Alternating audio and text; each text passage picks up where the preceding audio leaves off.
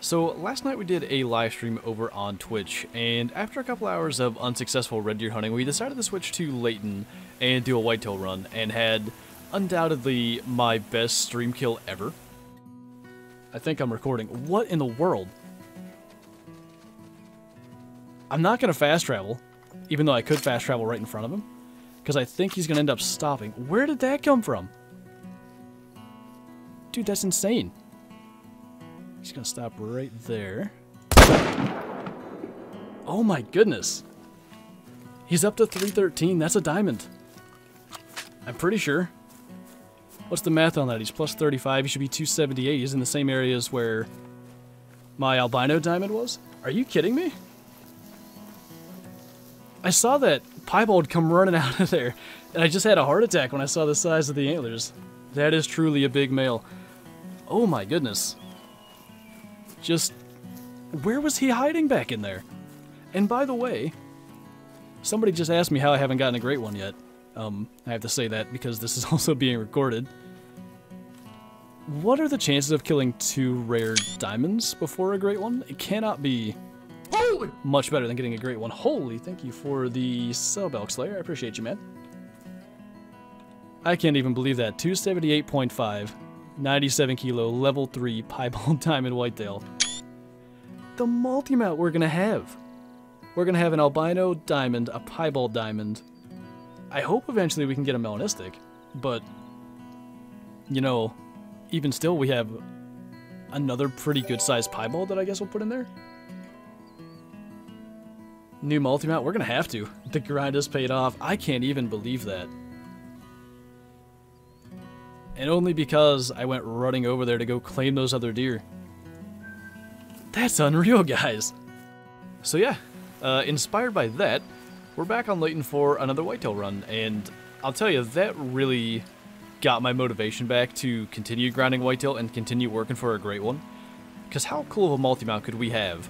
A diamond albino, a diamond piebald, and a great one? Or honestly, I don't even know now, because we have the diamond albino and the diamond piebald fighting in the trophy lodge, and that looks really cool, and we'll take a look at that at the end of the video here. But yeah, I can't believe we have another rare diamond out of this grinding session. And you guys have been asking me, like, if I was going to do my whitetail kind of guide video, and the setup guide I did for red deer over on Cuatro Colinas was meant to be like a guide for how to set up on Layton, and I'll try to show like my spots a little more in depth as we go along through this video if you do want to see where I'm doing this. But the entire point of the setup guide was to make it where you could do it on any map. So like basically what I did for Layton was I ran around, found all the drink zones, set up tents and tripods, and I do the exact same thing I did on Cuatro. But yeah, one thing I will say, I have this tent way over here and I run this section to this zone, and it's just to let all the whitetail move into their zone. So we've been doing that. We're almost to this first zone, and we'll get started with our little whitetail run. So, since this video is probably going to be pretty long anyway, since I'm still kind of doing a bit of a guide for how I'm doing my whitetail hunts, I try to take my time to explain stuff. So, this first whitetail zone here, which it says jackrabbit because I spotted jackrabbits there, but it is a whitetail zone.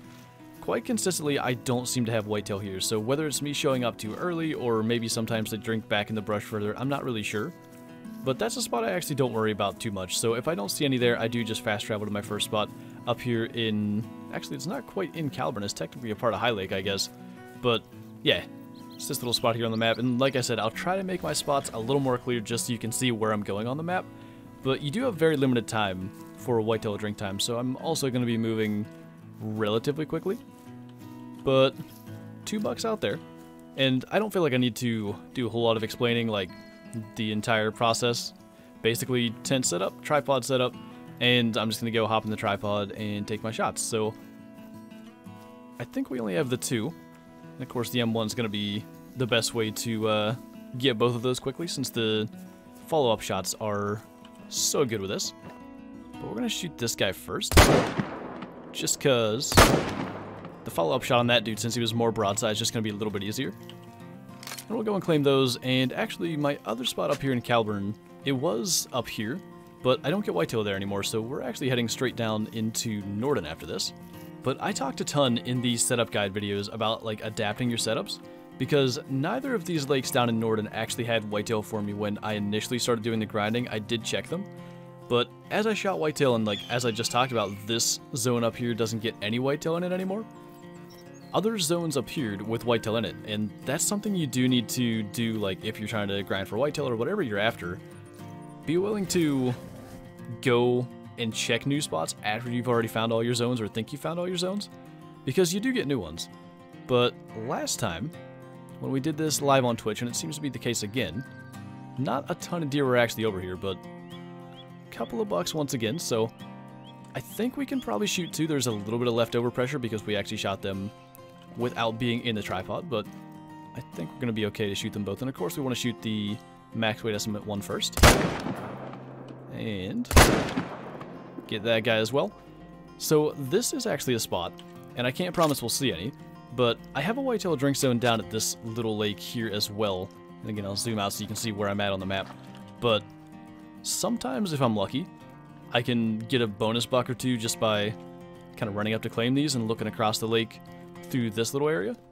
So first, pretty decent one. 87 kilos is well into that max weight range, and oh, okay. I was gonna say this guy should have been a gold, but we lost the vital check bonus. Now I have a tripod set up right up here because I can look down through here and shoot the deer in that zone that I was talking about if they're there. The issue is it depends on where they drink at, because sometimes they're a little bit too close to my tripod and they spook. Sometimes they don't actually hear the shots, but it looks like in this particular case they are not down there, so they probably spooked. But usually it seems like they path right through there, so I picked up their tracks on the way up through here, and the heaviest one was 70 to 85, so I don't think we're missing out on anything on this one. And we'll have to just make sure we get those next time, but next lake is this little skinny one down here in Norden. And it's maybe my biggest hit or miss lake on the entire setup.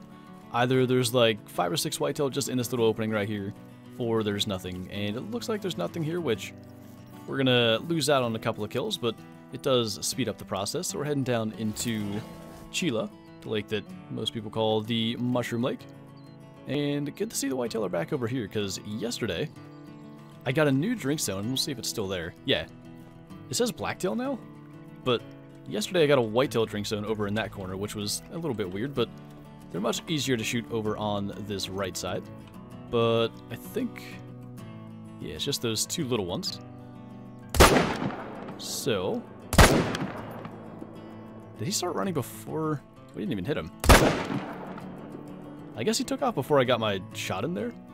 But I always pretty much try to shoot either the bigger one first or the one that's further away first, because you get more time for potential shots at the fleeing one that's closer. But in that case, the bigger one happened to be the one that was farther away. So we'll grab the two of them, and then we have another adaptation from the last time I really did a video on this. This lake here in Southern Ridge did have whitetail, and it was pretty good for me for a long time, but it did completely stop spawning whitetail. I never get them anymore. So I took my tent from there and moved it elsewhere, but Belmont Lake does still spawn whitetail, and I gotta check and see if I have room for one more tent on this map, because maybe I could speed up my run a little bit by placing a tent down here instead of running from the outpost. I'll have to actually look. That might be something I should adapt as well. But yeah, the thing with Belmont Lake, if you're trying to actually use these spots to set up your own map, I had 3 different whitetail zones across this lake. I had the one here where my tripod is, and I had 2 more around the other end, but for whatever reason, those stopped getting bucks. I only get those over there, so I don't actually go over there anymore. Because, I mean, there's no real point for me to go check. I checked it over and over, tried to shoot the does, and nothing happened. Like, I don't get bucks there anymore. But if you are setting up your own map, make sure you check around the entire lake, because I know there are multiple places where whitetail can spawn. But again, we're going to go with the biggest one first. And that's probably the second biggest. There's at least one other buck, but they actually run quite nicely. I think I shot him in the vertebrae, to be honest, but I think he's the last one. I actually hit him again, so that'll speed up the tracking process a little. But that's one of those zones that I keep discovering it randomly every time I spot this doe. So I'm wondering if that has anything to do with the fact that I don't get bucks there anymore. Like, it seems like the zone doesn't stay on my map. But yeah, I don't know. It's kind of a weird deal, but another decent buck, 87 kilos again. And unfortunately, this guy didn't actually go all that far either, so now we actually head to the spot where the piebald diamond was killed, and that is down here in the Layton Lake Shore area, and it's right where the road actually crosses coming from Belmont Railroad. So I have 2 whitetail zones here, and I've shot 3 piebald whitetails down here now, which maybe that's just really stupid luck, but it does actually make me wonder. So I do have one zone over here by the bridge, but it really rarely spawns bucks anymore, though one of the last ones to spawn there was actually one of the piebalds we killed.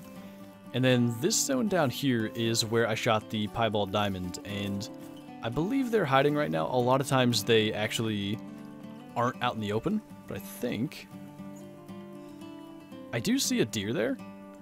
So I guess we'll scoot over there super quick, and what I'm going to do is try to get to within 200 meters of them and start hitting the call and get them to come out into the open just so I can shoot them as quickly as possible. And I'll probably only shoot 1 buck just so I don't cause extra hunting pressure there.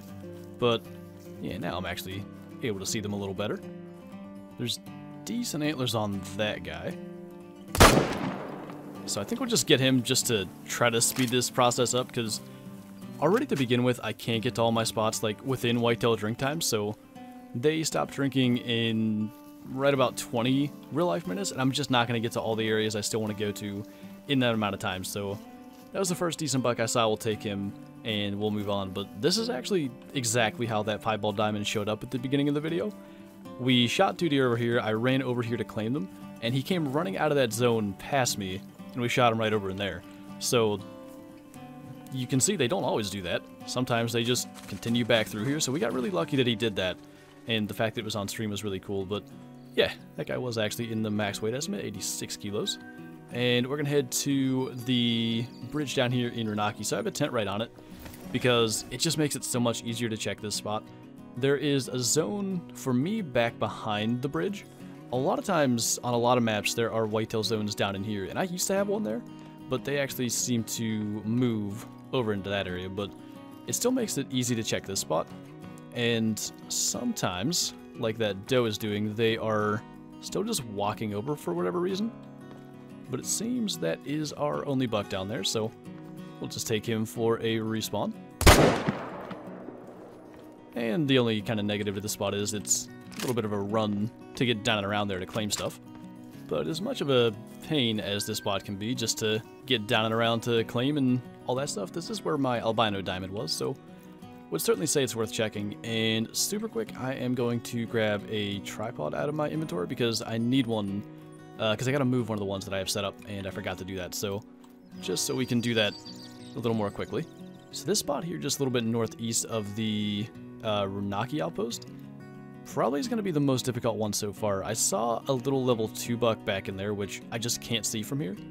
So we're probably going to try to get that one and that one first, and maybe we can get the 2 on the run, but I'm always going to shoot the one more in the brush first. And then, if I can find him, a little far back, but that'll work. And we'll get that guy. I don't know where I hit that. That was a little bit lucky, I won't lie. But that actually went about as well as it could have. Something actually maybe worth doing is switching to the Hyperion scope for this, because the zoom of the Argus does make kind of like locating the fleeing targets, or even the targets like right after I take a shot, a lot more difficult. I'm just so used to the Argus. I don't know. That's probably going to be something I do on my next run just to see if that actually helps me out a little bit. But something I've been doing is actually leaving the space for like a tripod or a tent, so we just picked up that tripod at the outpost when we were back there. And the main reason is it just makes it a little easier for me to adjust my setups without having to like ditch inventory in the middle of doing one of the runs. But I actually want to see, because I felt like I was too high and too far back for this, but the blood kind of says otherwise. Okay, it was kind of high and far back, but just happened to get into a lung. But we're going to head up through Mount Kraken area to this tent, and this is where I need my new tripod. So we have another 85 to 100 buck here. We had one of those on stream last night, but we killed that, so that is a new respawn. And I'm going to kill him without the use of a tripod. And I'm actually going to set up that new tripod here. If I put it into my inventory, I'm going to do that, because the tripod I have, it was originally set up for zones that were kind of, I don't know, there were 2 zones close together, but the one zone stopped spawning whitetail, it seemed. Oh, more structures of this type are not allowed. I gotta go take that other one down first anyway. The whole point of grabbing it was so that I wouldn't have to come back here. I was gonna just set that one up and then grab this one on my way by, but I'm gonna have to come back to set up the new one anyway. But yeah, another decent one above 85 kilos, so potentially good for respawns. And I gotta head back here and set up the tripod now. Our next spot, actually, I'm gonna steal the tent from, because I don't get bucks there anymore either. And I'm gonna go ahead and put that at the Belmont Lake spot I mentioned earlier. So yeah, you can see I get does here still, but no bucks ever respawn. So we have the tent, and we'll set that up somewhere else. But if you want to check the spot, it's this little chunk here. It's actually in High Lake, but we are headed up to 2 new spots up in Willowpeg. We actually set these up during the stream last night. So there's 1 new little buck back in there. So we'll try to get him super quick and head to the next spot. I was just looking at the time. We might just make it to get all the spots done during the course of the, like, 45 minutes we get to actually hunt during whitetail drink time. But I had, like, 4 bucks in this herd when I first found the zone, so I'm hoping there's going to be more respawn than just 1 here usually. But 2 things about this spot up here in Willowpeg. Number 1 is just the location, if you want to see where I'm at on the map. And number 2 is the fact that I set up my tent and tripod in such a way that I could get in the tripod, shoot my deer, and then basically run straight across to where they were drinking at. It just makes the process a lot quicker. Rather than having to run, like, around the water that's over there, I purposely set up so I could literally get out of the tripod and just run straight across, because, I mean, time is of the essence when you're doing these whitetail runs. And yeah, just a little guy, but I haven't been back to this spot yet since I found the zone, so we'll see what we got going on here. So no doubt this spot requires a little bit of tweaking. I didn't quite set it up right. I thought this whitetail jackrabbit zone must have been on top of my whitetail zone, but actually the zone I had found had disappeared off the map, so I didn't set up in quite the right spot. But 285 to 100s, decent buck there, and even that guy's not too bad. So in this case, we're probably only going to shoot the 285 to 100s just because I always shoot the deer before I set up my tripod, because the tripod being set up will spook them. And then I'll come back and actually worry about the other ones getting shot from the tripod next time. But tier 2 pressure is not too bad.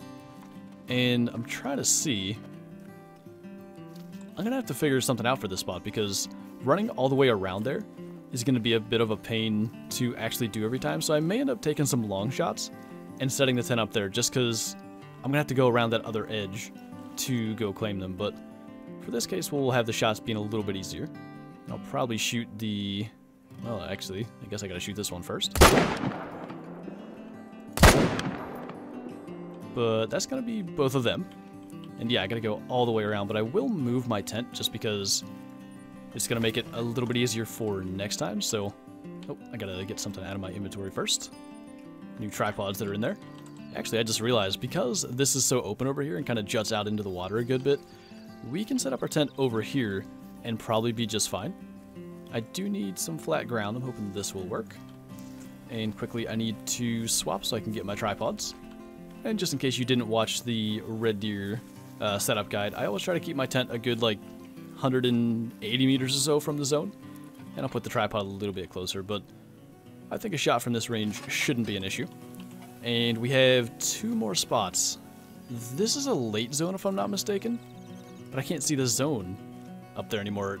Zones disappearing on the map are a big issue right now. That's a late zone, and that is another late zone. So I think we're going to be okay, since both of our zones that we still have to go to last till 1530.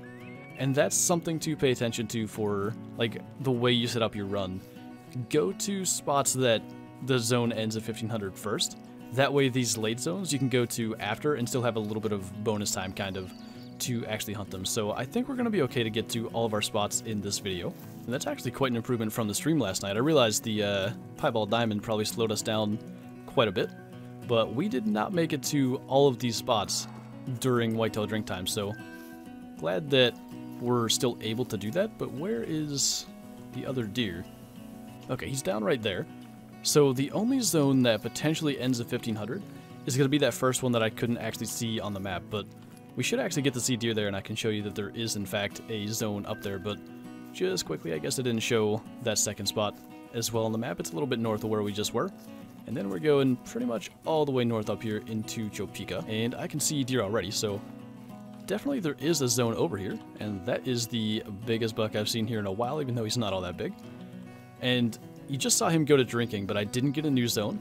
I've shown this before, but if you're spotting an animal that's not using a zone and then they start using it, you have to spot them again to get the zone to actually be discovered. So now it's actually on my map, and I'll go ahead and pop that guy.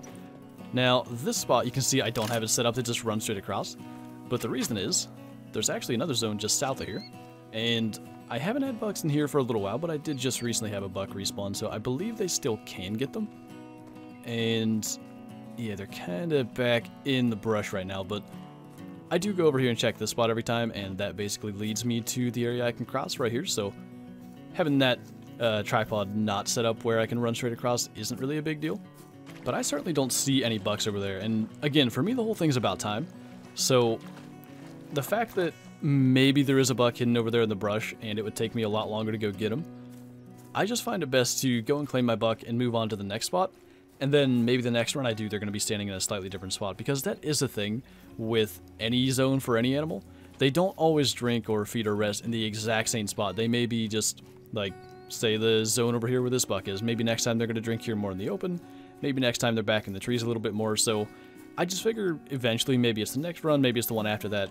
If there is a buck over there, he'll be standing out in the open for one of those, and I can get him on that run. Just to, like, really optimize my time. I like to kind of put as little extra time into, like, going and calling animals out of spots or whatever as I can. That one spot down in the Layton Lakeshore, probably usually I wouldn't worry about that spot, but I did randomly see the deer there, and it wasn't too big a deal. But yeah, this guy was almost in the 85 to 100 estimate. He's a 220 gold. And our last spot is yet another new one for me. It's down here at the Runaki Western Outpost. And I have a bit of a weird setup going on for this one, so I need to place another tripod, but we just found out earlier that I have the limit posted, or placed, I guess I should say, and I'm gonna have to go steal one from somewhere else. But the thing that I've been doing for a while now is actually using my duck blinds, so I don't ever duck hunt out of here anymore. I set this up a long time ago for just... Actually, I was trying to do a duck hunting video, and what I wanted to do wouldn't work. But the blinds for ducks and geese, like the layout blinds and these blinds, the waterfowls, they do reduce the hunting pressure just the same as the tripods and tree stands. So I can use that, and it's going to be just as good as using a tripod. Now, maybe my visibility's not as good, but as far as actually reducing the hunting pressure we cause, it's going to be just as effective.